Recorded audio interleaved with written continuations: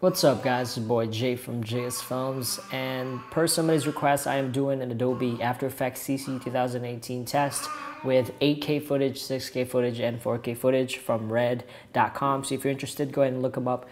They have these files so you can test your new computer or something like a laptop just to see how well it will perform with these type of resolutions, and that's what I'm doing for you guys today. So if you haven't seen my previous video, I do have a new system. It's a Ryzen 16 cores, GTX 1080ti SSD, and 32 gigs of RAM.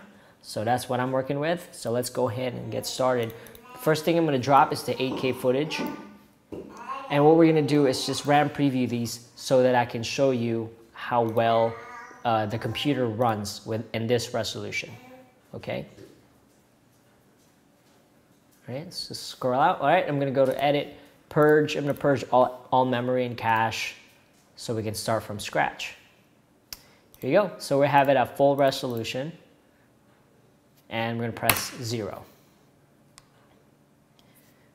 So you can see here, it is not playing in real time of 23.976, which is 24 frames per second, which, I mean, it's 8K.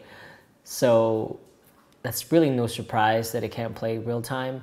Let's go ahead and stop that. Let's go to Edit, Purge again.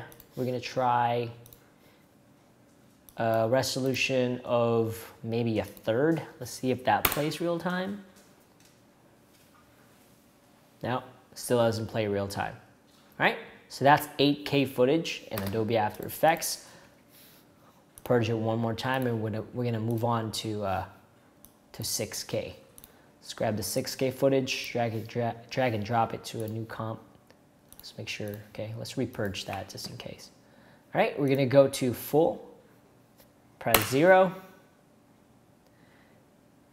And you look in your top right. It's still not real time, but it does move a little bit faster. It previews it faster than the 8K. Well, no duh. All right.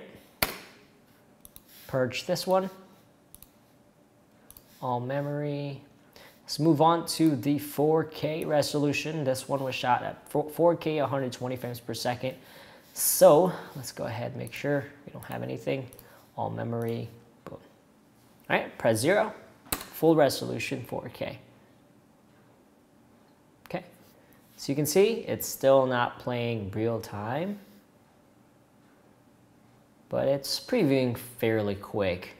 Like I said, this is 120 frames per second. So, all right, so if you want me to test anything else with this setup, just let me know. I just didn't think people were really interested because that previous video didn't really get much attention, so I wasn't going to continue on with this test. But yeah, let me know if you have any other questions, and thanks for watching.